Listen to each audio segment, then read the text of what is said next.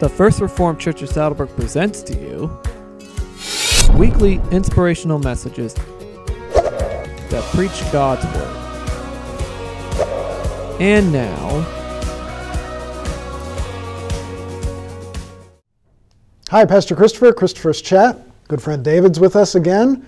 And we're talking about big battles in our lives. A lot of times, a lot of days, we are tempted. We're tempted by things of this world. We're tempted by deceptions in our lives. We're constantly being tempted to be separated from God and to do basically what we want according to our desires or our flesh. And you know the consequences of that. It's dangerous. It hurts. It may be temporarily pleasurable, but in the end it hurts. And so there's got to be a way to fight this battle. We hear that in Matthew chapter 4. Jesus fights in two ways and wins. He fights by remembering Scripture and remembering all of God's promises in Scripture. So that's one thing we can cling to.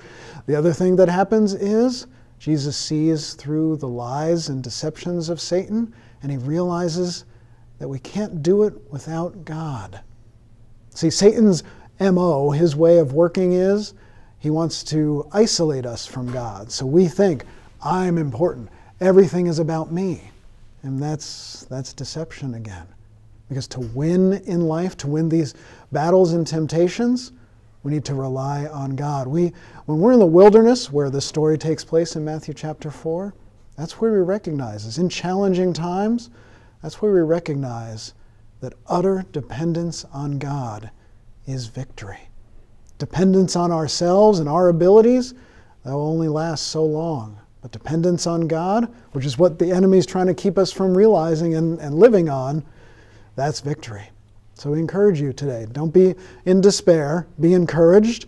Cling to the promises in God's Word and recognize when I depend on God, I have strength that I've never imagined. And David wants to say? No,